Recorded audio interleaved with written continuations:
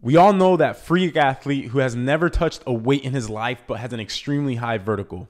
But what if I told you that that guy has trained at way higher intensities and with more specific volume than your typical athlete that does a lot of weight room work? Now, genetics do play a huge role in how high you jump. And it can be anything from how well you adapt to a training stimulus. It can be the length of your Achilles, your tendon properties, your muscle properties. Genetics can also affect how you recover, how susceptible you are to injuries. But oftentimes we are really quick to attribute someone jumping high to just them having really good genetics, especially when it comes to athletes that don't do any kind of weight room work. And this is super, super common in the pro dunking world. 90% of pro dunkers that I ever talk to basically don't do any weight room work at all. And these athletes themselves say that they never trained, that they were born with it, that it's God-given talent, and they were just always able to jump that high. But just because somebody is not doing traditional weight room work does not mean that they're not training. I'm gonna explain how. So if you've watched my videos before, you've heard me preach the law of specificity over and over and over again.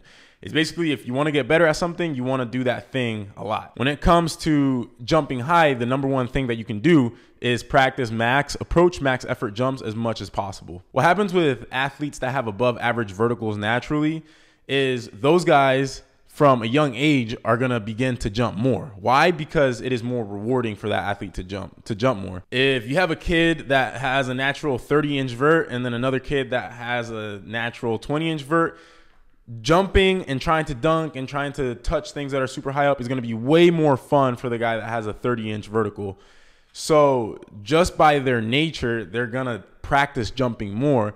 And by practicing jumping more, they're going to increase their vertical at a faster rate than the guy with the 20-inch vert who probably doesn't enjoy jumping as much and is not doing it as much. So it becomes a rich get richer type of thing, where the guy who has a naturally higher vert is going to continue getting an even higher vert because of the frequent jumping. Now, max effort jumping, max approach jumping, that is a plyometric activity.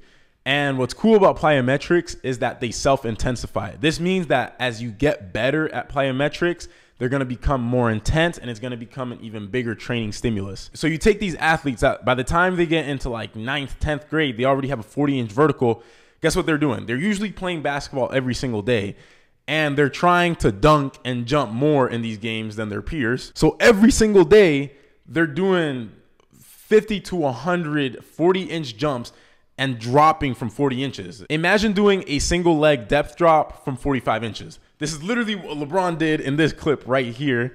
And it's what LeBron has been doing every single day since the age of like 11 when he was able to dunk. Now, I want you, after warming up and everything, of course, jump off of a 45-inch box and land on a single leg and feel how intense it is.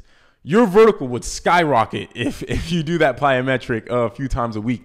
LeBron is doing that every single day for years. The cool thing is that even if your genetics aren't elite level, you can take advantage of this by just practicing a ton of jumping. And as you get better, the jumps itself are going to become an even bigger training stimulus for you. So next time, you're scrolling to social media and you see some guy said that his balance was natural and he didn't work for it, remember this video. Remember, they are training by jumping, by playing basketball. All that stuff is training. There aren't athletes that haven't played any sports, that literally are couch potatoes, that have an extremely high vertical.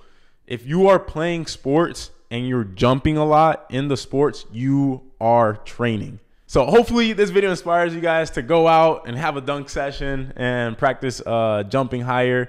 No equipment is literally needed. You just have to practice jumping. That's like level one, the base level of jump training is just go out and jump a lot, guys, and you can get similar results from these quote-unquote genetic freaks. If this video was helpful for you guys, make sure to leave a like. Also leave a comment. I like having discussions about these topics. Subscribe if you haven't. And like always, guys, go to thpstrength.com if you want me to personally coach you to jump higher. And I'll catch you guys in the next video. Peace out.